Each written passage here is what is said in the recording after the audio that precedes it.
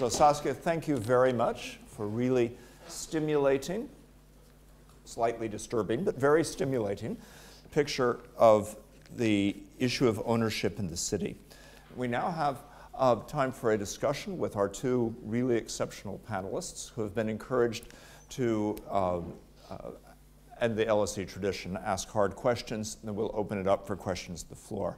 So let me go first to Tony Williams, if I can, and ask you to think about this. Saskia has given us a picture of not just the common picture of inequality, but of a real erosion of some of the nature of the city with a transformation of ownership and potentially of both private and public space. What is your view of what's going on here? You know, the common view in the cities I've seen, both in the urban age and my work in the United States, is that when you visit a city for one of our discussions, or you're an investor coming to invest in the city or live in the city, it's like the people who are in the outer classes, if you will, the kind of denigrated people, the other people are like the crazy uncle that's always kind of kept in the back room. So we're going to show you the city we want you to see, which is what Saskia would call the global city, the formal city. And we don't want you to see the informal city and all these people. We saw this in we saw this in Sao Paulo, we saw this in Mumbai, we saw this in Istanbul, we saw it over. You see it in my city, Washington, D.C. And a lot of managing this as a mayor is on the underground here. You say mind the gap. It's when you're the mayor, you're minding all these kind of breaches and all these gaps. And one between the quote-unquote underclass or the real people of the city and all these new people in the city.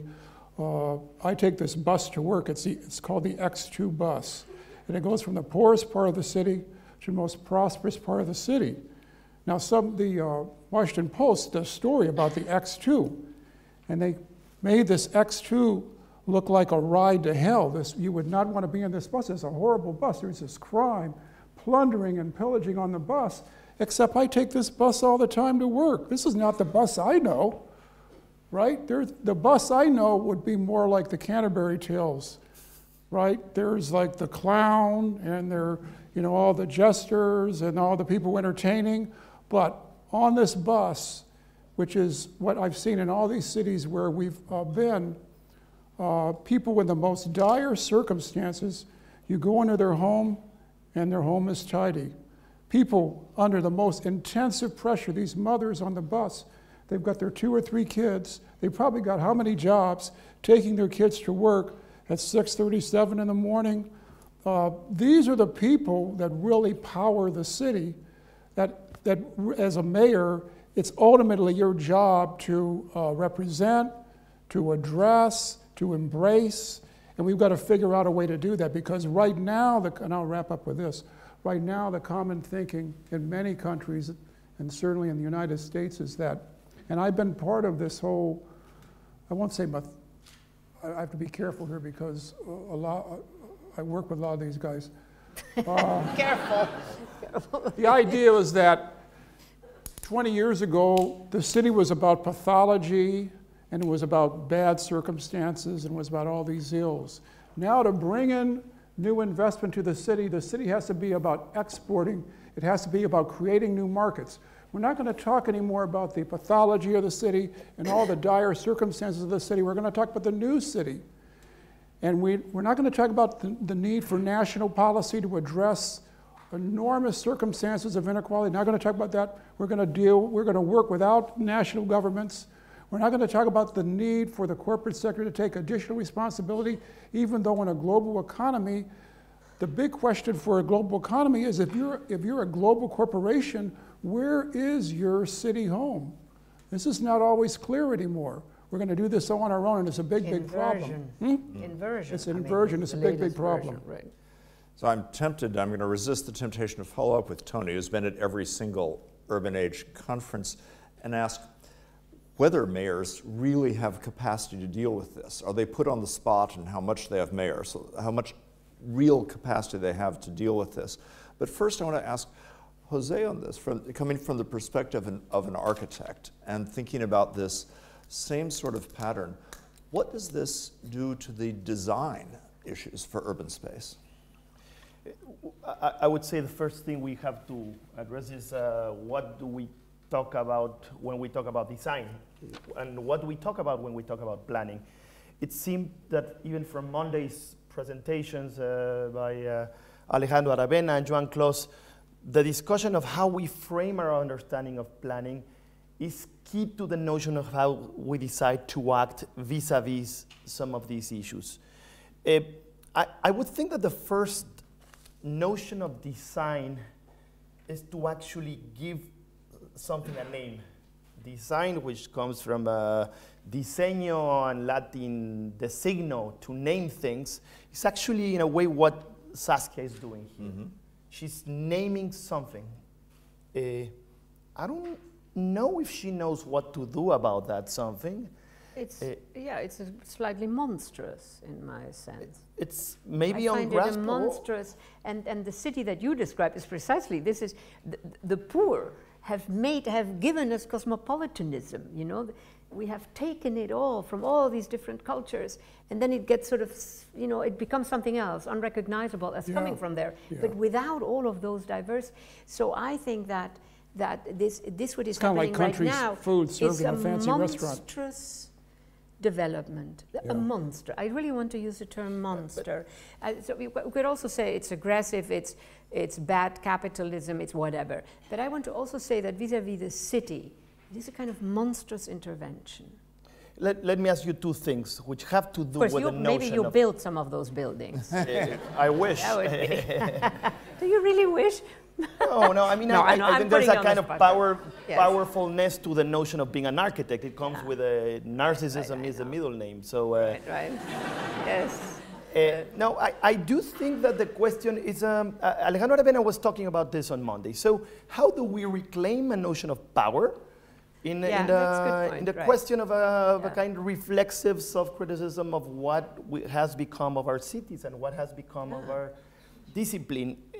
I wanted to show, or well, maybe visualize two examples in Mexico City that have to do with these two approaches to design. One of them is the gated community called Bosques de Santa Fe, which 10 years ago we visited before the waste dump UTE. And it's probably one of the most dramatic cases of urban exclusion. Geography becomes a way of exclusion. To access this community for 200 families, you cross a tunnel from one ravine to another. Yeah. And 2 weeks ago, the hill next to this tunnel, there was a big landslide. So literally the tunnel was blocked, limiting the connection of this community to the outer world of Santa Fe. And suddenly it was a crisis? It became like a huge crisis. Even the mayor is taking this issue into its own hands. So we kind of are tempted to see this as a kind of nature taking vengeance on the extreme forms of capitalism. Yes. But, and that's an easy task to criticize, those forms of exclusion. I'm more concerned about the ways that the solider forms of exclusion do happen. And the other side of the coin is actually one of the most successful public space reclaiming projects in Mexico City Center, which is a pedestrianization of Madero in the historic center. Some of you may know the street. Of course, we walked there. I mean, think of something between Exhibition Road and, I don't know, Covent Garden.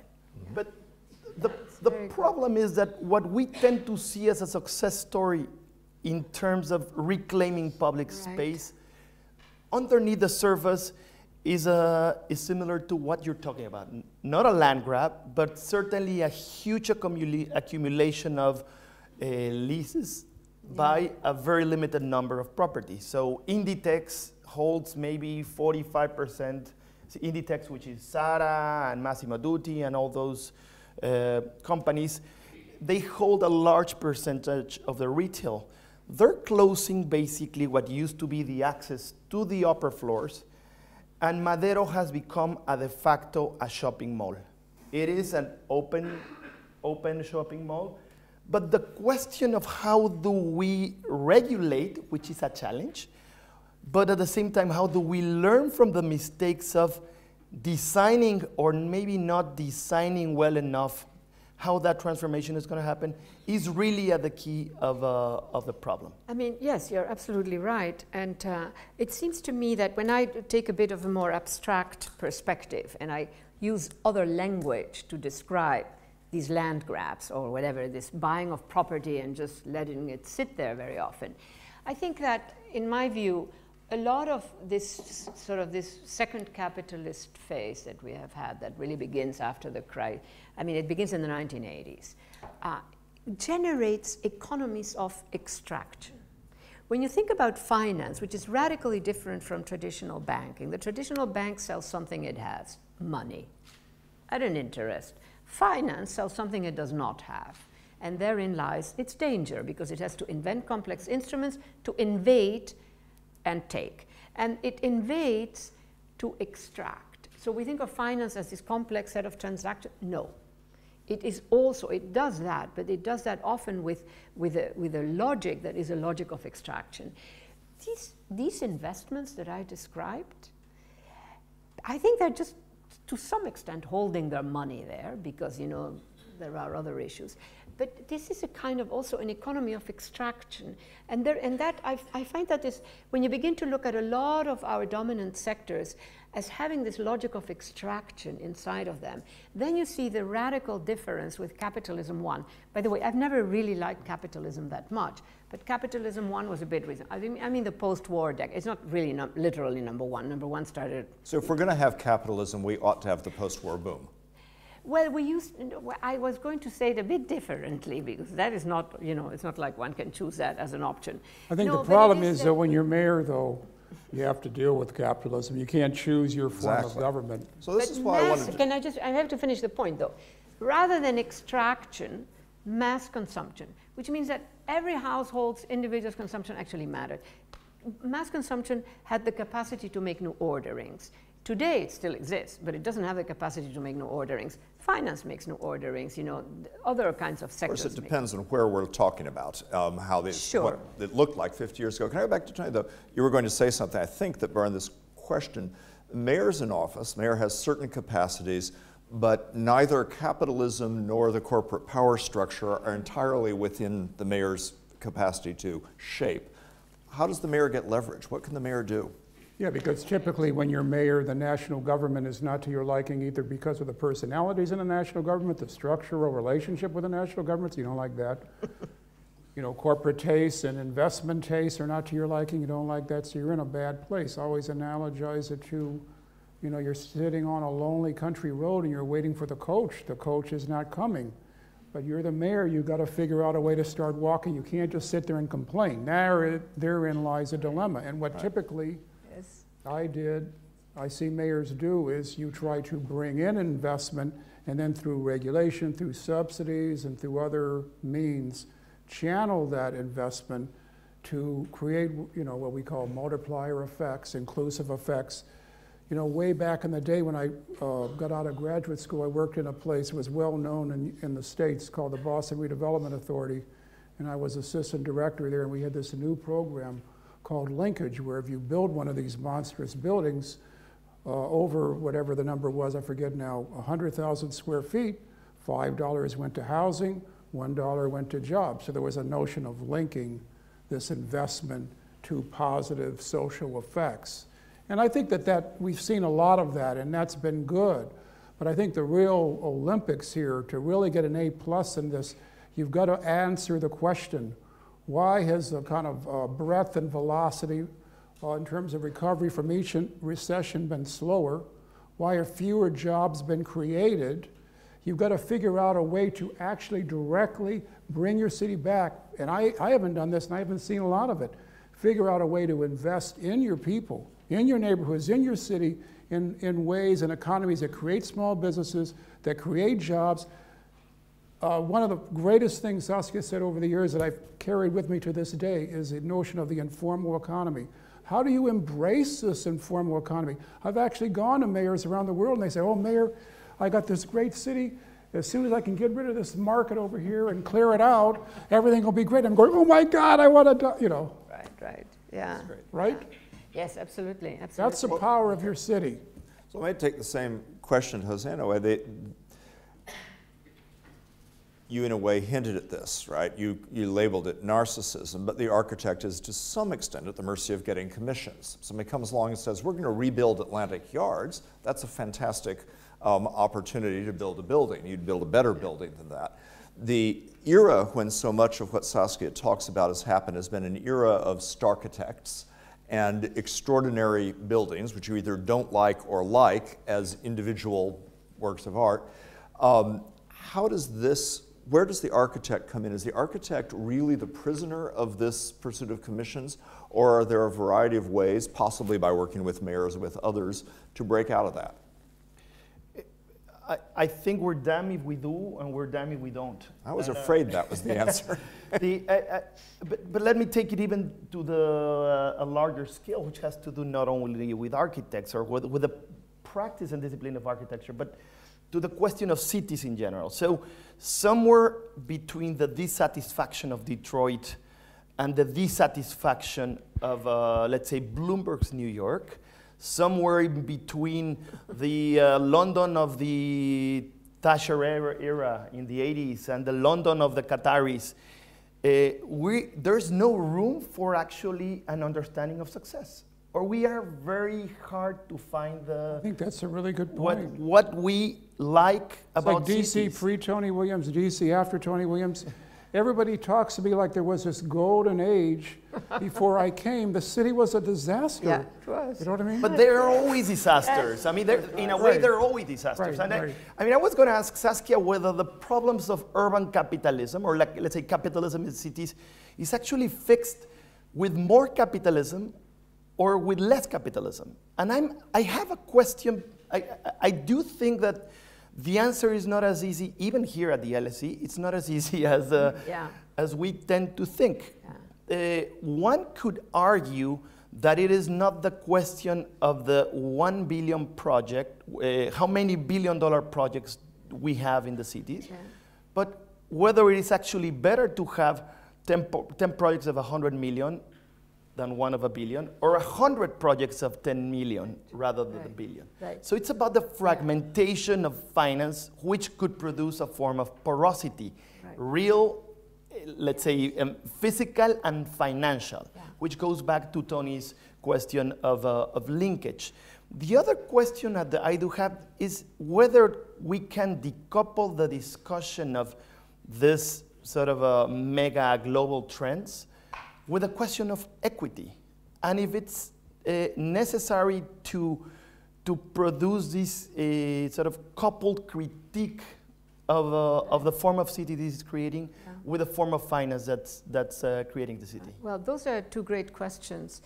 I would say on the first one, when I think about urbanity as opposed to density, because the issue here is that we're producing a lot of density, but as I said, de-urbanizing actually. So it doesn't have to be that way. It really doesn't have to be that way.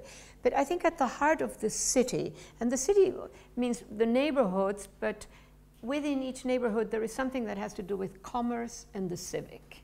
When I think of old Baghdad, not that I was there when I think, I don't remember, but old Jerusalem, this was amazing, so many different religious groups, but when it was in the bazaar, I mean, they may have had disagreements, but it was about commercial issues, So the city has this capacity to intermediate all kinds of things in a good way.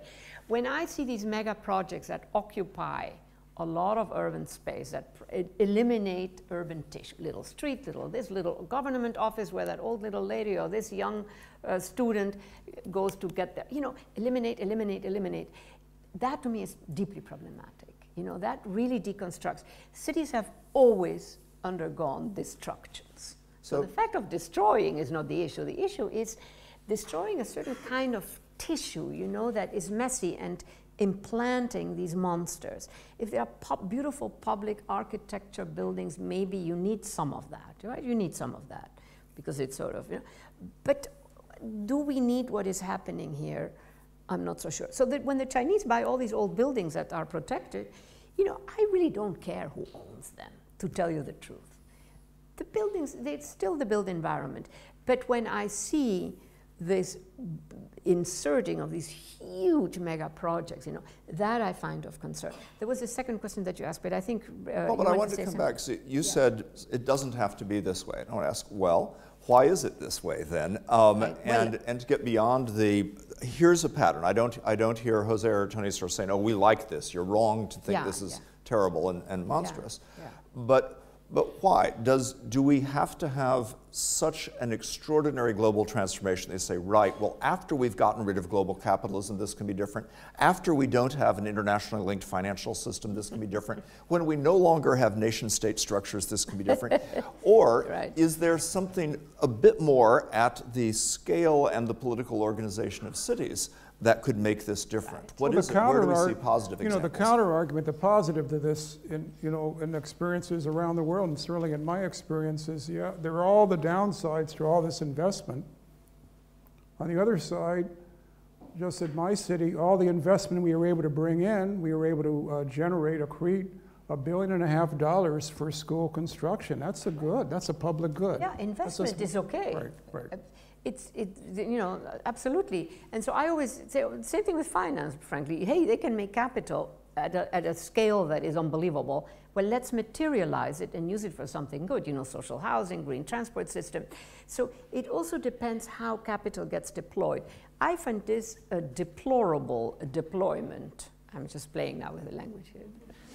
Of all that capital. And we know that there are piles of, including cash as opposed to derivatives based on interest, sitting there on the top that you don't know what to do with, right? So when you make the list of all that needs to be done, wow, could we, couple it? Who's the we? Who can do it? Politicians, citizens, activists, many people don't even know about this stuff, which is already disturbing, right? And this is just a part of the city. Mind you, London still has a lot of neighborhoods, but we know from the neighborhoods that many people are feeling pressure, displaced, they are gentrifying, etc., of a sort that is not so good. So I think it is sort of a problematic time. Now, I just am looking at major cities. For all I know, most cities are not the cities that I talked about. Most cities are probably far more reasonable. It is amazing when you see how it is penetrating, into more and more places, this type of investment. But the truth of the matter is that this is an extreme condition. The question is it also sort of, as we might say as academics, heuristic? Does it tell us a story about a larger emergent history? Or is it just the thing in itself? That I don't have an answer to that. Well, in these cities, I think it is a story of, I'll talk about the gaps again, the local hard by, the global right smack together. Yeah. So these can be one possibility is there's a set of global cities within which there's a massive circulation of foreign investment, and capital markets are creating the particular problems we see in London and versions of them in a couple dozen other cities. I wanted to go to José and sort of say, well, how does this sound if you think about Mexico City? Is this something that is also coming? There's lots of porosity, there's lots of fine-grained, small-scale development. Mexico City hasn't been transformed completely in this way. It's not all good news. Does it feel like this is coming in as potential, or does it feel like there's a different story for Mexico City and a number of other major cities in the world that aren't quite the foreign capital market targets? I would say that, contrary to what Saskia just said, that this is just kind of an extreme situation. Yeah. There's an irony that toxic ideas actually do have a trickle-down effect. Yeah, I know. I was afraid of that. And they do. I mean, they're doing and replicating these techniques in Latin America, in Africa, and in Southeast Asia as we speak. So it's not only, let's see, we have the Champions League, but even at the lowest level of a local football league, someone's actually biting someone's ears like Luis Suarez is. Or trying to emulate Messi or Ronaldo. So I do think that I didn't know this part of you. Are you really are so much into? Yeah. Me too. But if just, you're not into You're a big soccer, I football think I this grew is up this in is Argentina. I played an soccer. Argentina and I a actually played soccer. but you know. Netherlands and Argentina. If you don't like soccer, I think this is an absolute. Right. There we go. But now let's go back to No, the but this world of emulation, you're talking about sort there's of an emulation, following yeah. the examples of Yeah. other cities, big. Yeah. It goes back to the question of that Tony was touching upon, which is the trade-offs. We're always, as architects or as urban managers or as politicians, trying to understand where's the trade-off for forms of investments, for forms of capital accumulation. So think of, for example, large infrastructure projects in Mexico. So we all agree that we need a better bus transport network. Right. And we need better intermodality hubs. And the other thing I would mention too, and because I deal with this a lot, is of this class of the global investors, this isn't all just one big villainous class of people, and I'm not their spokesman, but for example, in the United States, we deal a lot on a project with what they call the givers. These are people of enormous wealth. They basically all pledge to give all their money back to society in one means or another, which is worthy of praise. And they're all interested in doing projects that are not self-interested, but are about the public good. So I think part of leading a city is leading a community and finding out who these individuals are and trying to galvanize and harness that force for public good and for social responsibility. I want to come back to what you said at some point, and that is that, you know, we need capital concentrations to say the United States. We have, what is it, 15,000 bridges or whatever that we know will fall down. Yeah. Every month one falls down, somebody loses a leg, another loses his life, you know, and we go on. But you know, there is no money. This is the obscene part of it. The second money's side not of going that, there. No, exactly, but that's what I mean. It's an irony. There's a lot of money. Secondly, what I showed you, a lot of the stuff is empty. It's a holding operation. The city is paying, the larger community, if you want, is paying a price for that. But you know, those who are putting, that's just when all is said and done, not a particularly huge investment for many of those investors. And a lot of those properties simply are underutilized. So when I put those two things together, you know, this is, you asked something, Craig, before about a deeper logic or whatever language you used, you know, something that underlies. That sounds more like you than me, but okay. Yeah, I know. but you know, there is a profound misalignment, and that is part of the issue. Right? If one would have access, you know, to these people who have all this money, and one would say, this needs to be done, this needs to be done, this needs to be done, I'm sure that some of them would, actually. Yeah. But some of them So not, clearly. one possible solution we can hope is that you get to sit next to a lot more really rich people and give them advice. That's a non-systemic solution, That's right? not I mean, for me. and so we have various kinds of sort of solutions that finance capital can behave differently. And how does that come about? That governments could be less out of balance with finance capital. Another way of looking at your story of 50 years ago and today isn't that there was no finance capital, it was the balance between the capacities of government, the capacities of finance capital wasn't as one-sided. There was less finance capital. It was less. There was, in fact, Yes. I'm just in case I was wondering, the finance capital has gone from about 25 to about 75% of total assets. So there's a massive growth. Yeah, massive. But the same period is also the period of neoliberalism and a shift in government. Mm-hmm. And then there's a rise of philanthropy, partly as a byproduct of global inequality and the existence of large fortunes. So what are the places of access here in this world of philanthropy? There are governments. The governments haven't gone away, but they don't seem to be effectively acting to counteract the trends that you're looking at. Yeah. If anything, they are facilitating, right? They're on the package. And I think one of the things Tony said was, a mayor can't decide he doesn't want investment. Of course. And so the mayor has to be in part a facilitator, can guide it, can try to steer it, can say, let's reserve 5% for this. Where's the point of traction on this?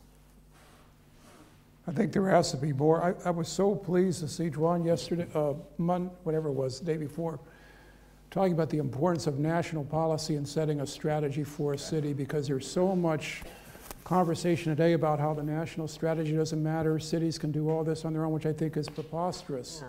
Obviously, cities have to do a lot on their own. That can be necessary, but it's certainly not sufficient.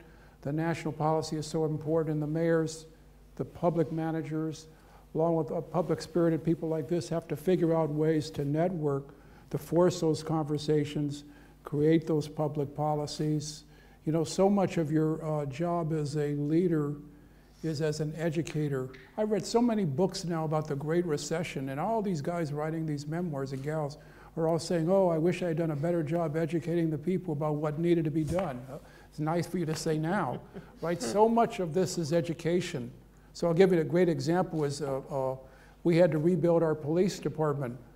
One of the things we had to do when our police department was completely dismantled, not nominally, but certainly practically, we had to rebuild it. The good thing about that is we were able to build into the new department better citizen-police relationships. You see so much of this around the world, certainly now in the States now, most recently in Chicago, right, where race continues to be a big, big part, unfortunately, of this conversation, this cleavage that's used to drive people to act and vote against their own interests, I would argue, in my humble opinion.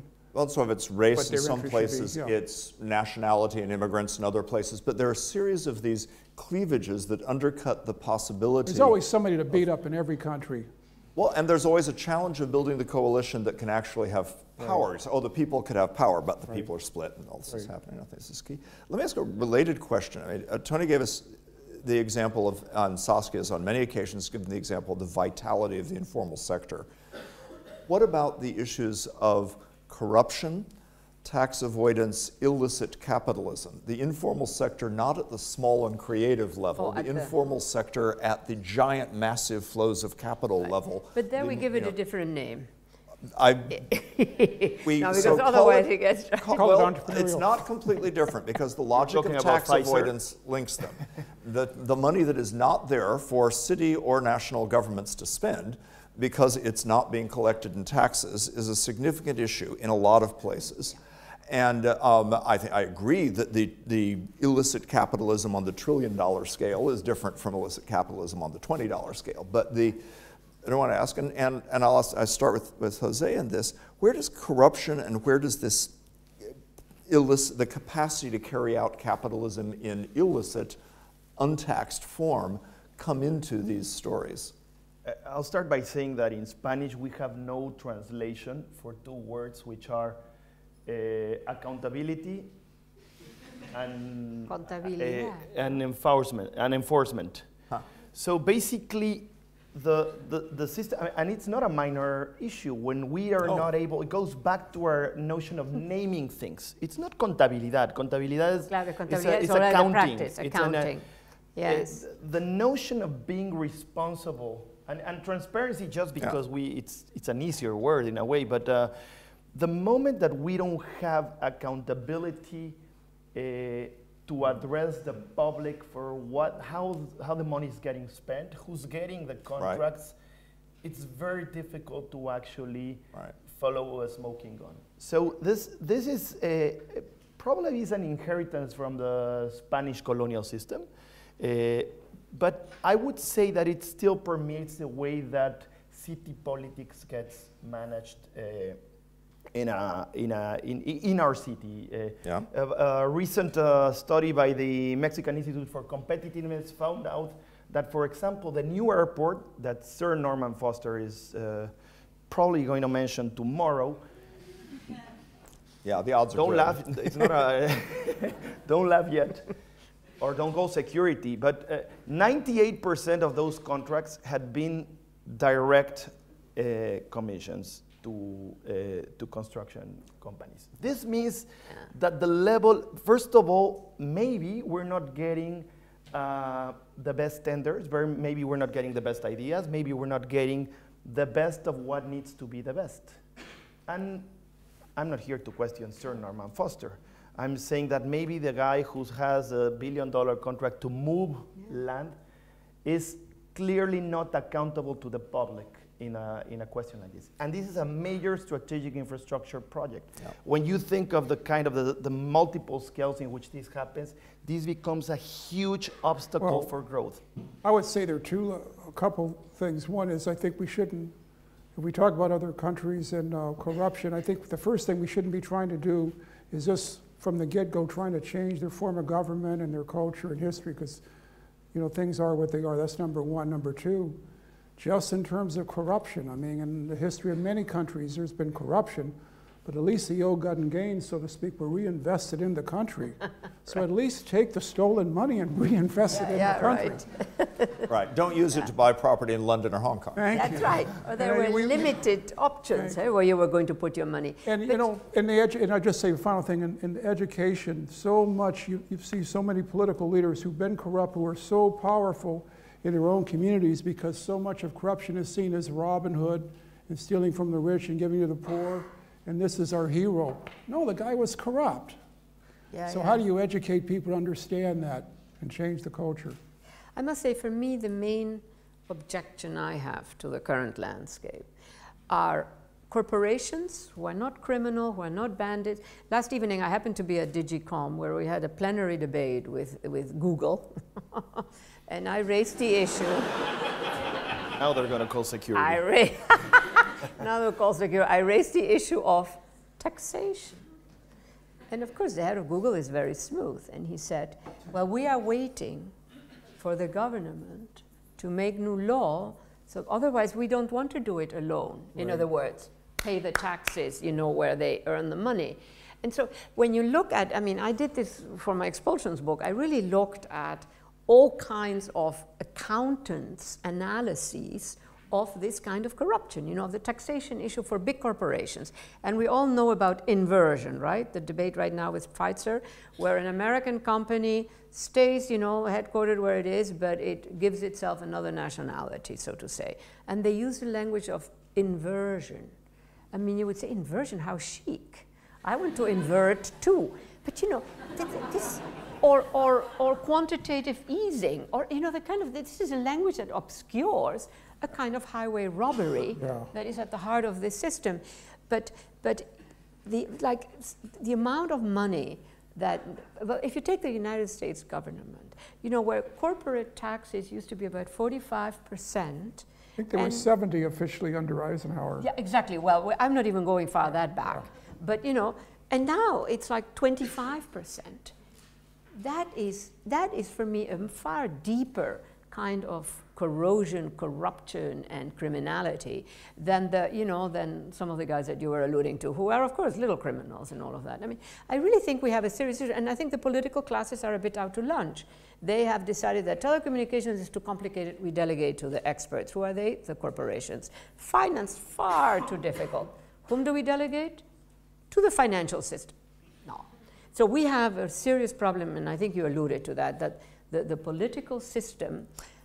Now, as I said about something else before, but now I want to say it for no formal political system, type of political system, I'm talking about a format, has lasted forever. Why should this one? We might be seeing the decay of what at one point was a working liberal state. Now, that doesn't mean that communism is the option. I'm not saying that at all, because that is not an option either, I think. But I think that the way we're going, we're in trouble. There are very few governments that one can stand back and say, well, they are really accomplishing but at least an agenda. At least in ancient Egypt, there was a mayor, so I can go to bed at night knowing that.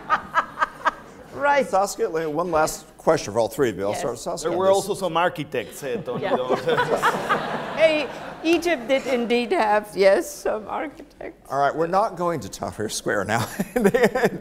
But in this, I think it's compelling. I agree with this, but let me put it. So is one of the issues that liberal democracy has gotten stuck, and it turns out that democratic decision-making, which I think we mostly sort of believe in and desire, in the form in which it's been institutionalized, one person, one vote, large scale, the separation of economic wealth to be able to influence it, whatever. Is it that the liberal democratic systems are stuck? The US looks pretty much stuck on some of these issues. and that it's the states that are effective in being able to bring power to bear on some of these questions, if they want to, are not very democratic.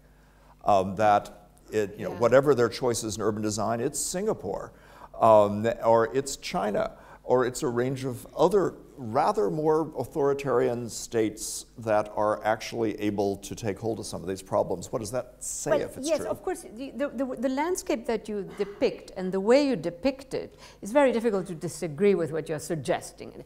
The question for me is democracy.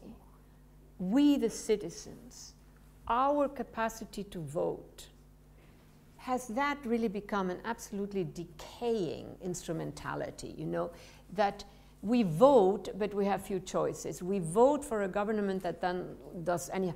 So I think that there is a real sort of, I see a decay of liberal democracy. And that doesn't mean that there aren't good alternatives that include democratic elements, but in a way I'm saying, you know, like who owns the state? My state, who owns it? I don't feel that the citizen, your average citizen has, no, the state is some strange, so. Which state were you referring to when you said your state, by the way? Well, I'm especially thinking about that one, you know what I mean. The one I also have connections to. And I'm a supporter of our president, but still, you know, it's, and then when you bring in another element that I would like to just put on the table, which is that when this global era begins and deregulation and privatization become key issues, we hollow out the legislatures and the parliaments. Because you deregulate, I mean, you just shift functions. The functions don't disappear, but they become private specialized services, or they go into the executive branch of government. So we have, and the legislative is where we, the citizens, have our strong standing. We really do not have strong standing. But my political mentor, professor, a guy named Stan Greenberg, who was a lot of Gerhard Schroeder, you know, Tony Blair, right. Bill Clinton, my professor, just wrote a book, and he was my poster too, but you never know it. But anyway, so he wrote a book, just came out a couple weeks ago called, I forget what, The Blue America or something, and it's about the march of the demographics. This is just one example in the States where essentially folks on the right side are in a rear guard action trying to hold back the tide.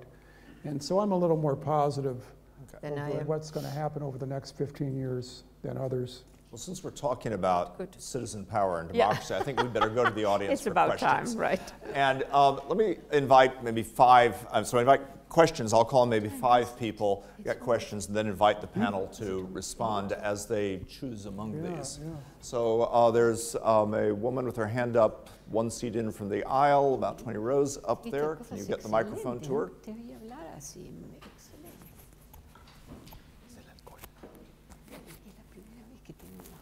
Hello, thank you for the presentations, highly insightful. My question is to Saskia Sassen.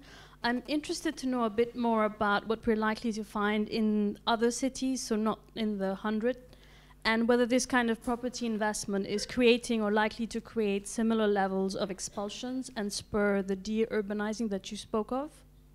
Okay, great. Let's have another question here. I'm sort of in the front on this side.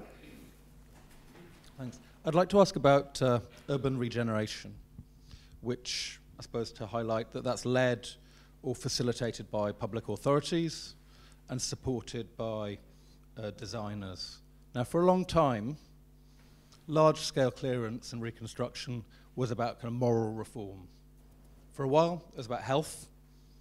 I guess I'm talking about 19th and 20th centuries, talking about the pathology. Could I ask what or whom does the current wave of urban regeneration serve? Okay, urban regeneration. Another question. Okay, I've got one over here in the front.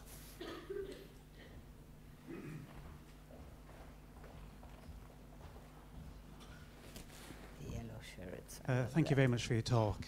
I think the solution could be very simple. Oh, a simple solution. Let's hear it. Simple and beautiful.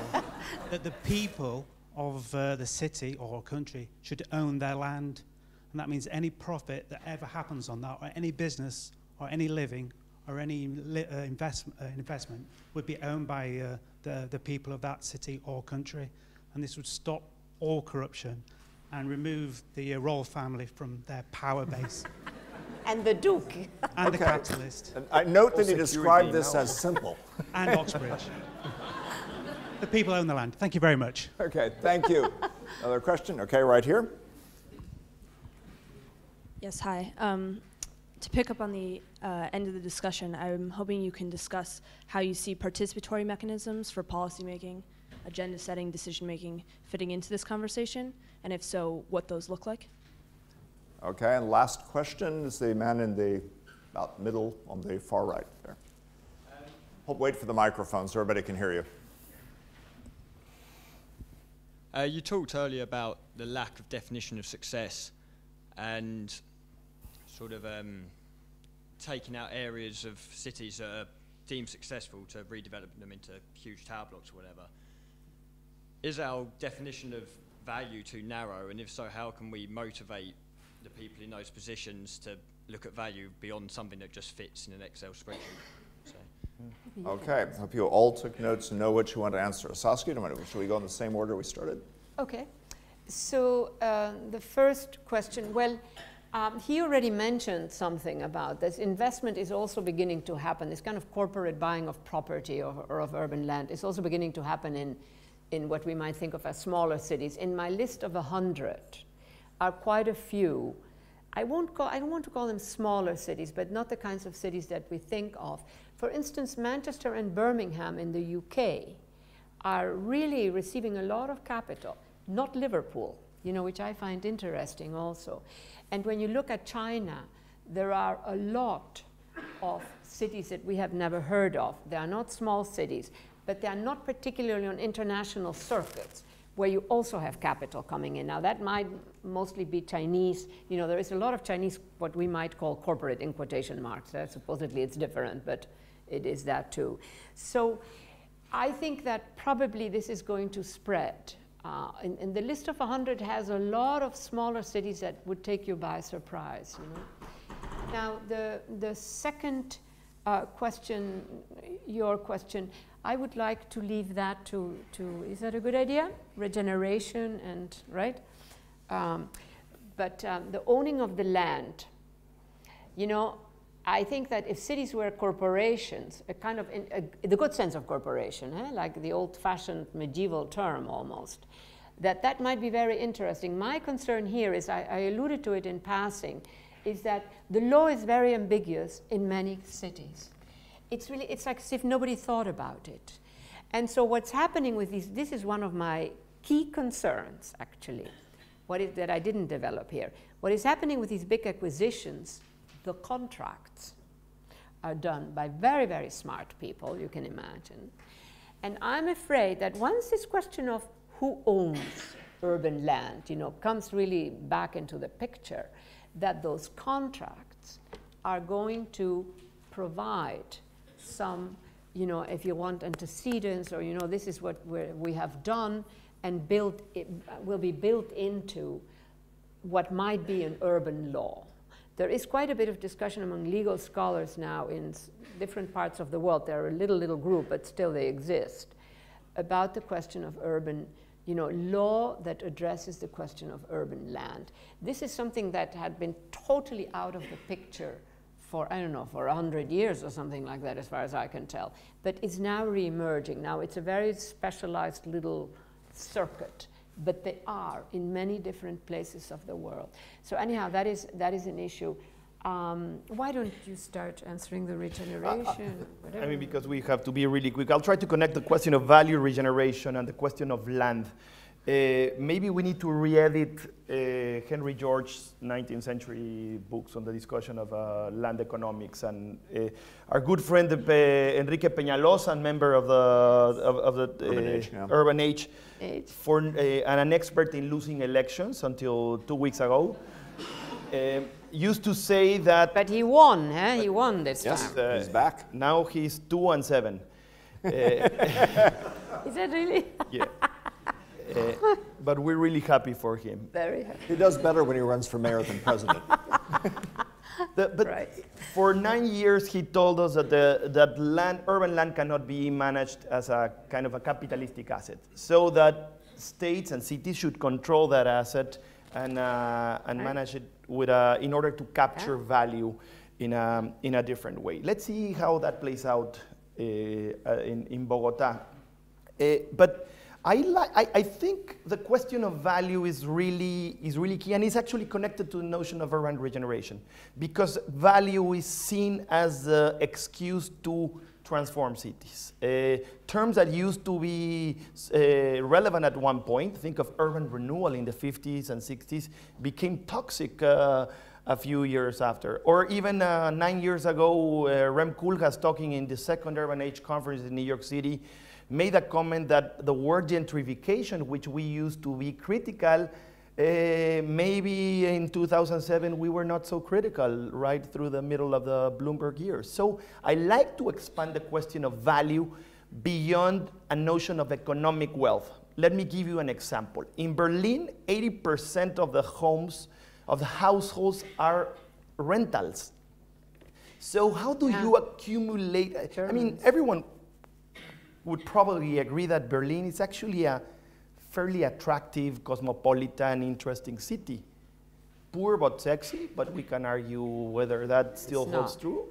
But the question of ownership is actually decoupled from the notion of success. In the case of Mexico City and some of the poorest neighborhoods in Mexico City, it's actually the inverse. So ownership is 80% and rentals are 20%. So how do we connect the production of urban transformations to a kind of wealth and accumulation, even if it's micro entrepreneur, the guy who has a 150-meter plot and produces a house that, as Aravena was saying, is not a car and decreases in value, but actually produces capital. If there was one thing that I found fascinating, that Alejandro was apologizing for quoting Hernando de Soto. But if there was one thing that de Soto did successfully for Latin America, is to connect the notion of houses and land can become a form of capital. Yeah. Whether we want to follow that sort of absolute correlation, I'm not sure. Yeah. So we have to be suspect of urban regeneration. I like to think of Brian Eno's oblique strategy of making more mistakes faster. In cities, if we produce smaller mistakes, we're more able to transform and learn from them, rather than if we do the $10 billion mistake, which takes a lot of time to retrofit. So again, the same fragmentation, smaller scale, experimentation. Right. The way I would relate the questions, one with at the end, the question about joint ownership. I think I think we ought to keep trying, because we have tried. I've been involved with projects where we had common ownership, joint ownership of the project. Right. But the question was, how do you, within joint ownership, create incentives for everyone to take, so you don't have the tragedy of the common issue, where people are,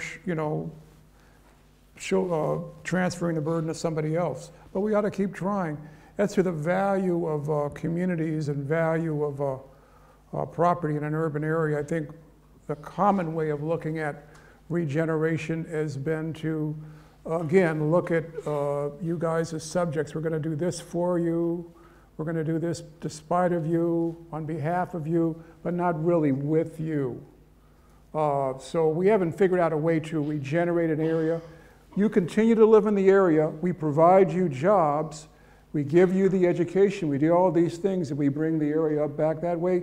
Most folks in my business say, I'm just being honest, we say, oh, that's just too hard. Let's bring in the investment. We'll leave a few of you here, and we'll call that inclusive. Because that's why I call it the Olympics. It's really hard in the practical world to provide that uplift when the escalator is broken. What do I mean by the escalator? One of the ways that cities have functioned so well over the decades is people moved into the city. They were able to achieve upward mobility through jobs, and they moved on. The escalator kind of stuck, in the 60s? So you no longer have this upward movement, this job creation. this expansion of the economy. The 60s were pretty good compared to. Yeah. Look back to it now. 74, 75 recession. This is where you get to the occupying, the whole notion of the occupying police force, because the only jobs that are left are with the government, and the folks in those jobs don't even live in the city, and therefore you get the conflict. Can I Saskia, make last one, word for you. just a final, and I'm going to take it into a totally different direction, but the current so-called migration crisis in Europe, where we deploy these two categories, immigrants, migrants, whatever, and refugees. And of course, they capture something. My question is, and it's an honest question, it's not a rhetorical question, is what am I seeing when I see these flows? Because there are also strategic flows, new types of flows happening from Central America, not Mexico, to the US, and then the Rohingya, people. So we are very focused on Europe, but things are happening, new types of flows are emerging. Now, so my sense is that what we are seeing is the beginning of a new history. Now, in this moment, it's very acute, the war zones. Nothing competes with war in its immediacy of expulsion, etc. But when you look at the land grabs in the Global South, when you look at the massive expansion of an extremely destructive type of mining, when you see that so many people are simply expelled from the countryside where they have inhabited, where they have knowledges about how to protect the earth, make it have a long life, they all wind up flattened as urban slum dwellers, all that knowledge, all those cultural issues. And so, for me, the dominant logic that is happening here, where war is indeed one element, but just one, is sort of this massive loss of habitat. Now, when I then come back to our cities and I see this, how can I not also ask, am I actually seeing the making in cities when you have this kind of appropriating of urban land and basically poorly inhabited, barely used? Are we also talking about a loss of habitat in our cities? Two very different worlds, by the way. But still, it seems to me that we need sort of new language to begin to capture some of these extreme conditions, whether it is the migration refugee crisis, whether it is this extreme buying up of ultimately pieces of urban land. This is not a happy note on which, but I'm so we don't end on a happy note. We end with a question. We end with reasons for you to come back tomorrow night to hear Norman Foster talk about infrastructure. Well, you will be very happy. December 3rd to hear Richard Sennett talk about social equity in the city. Right now, please join me for thanking the Urban Age and our three panelists.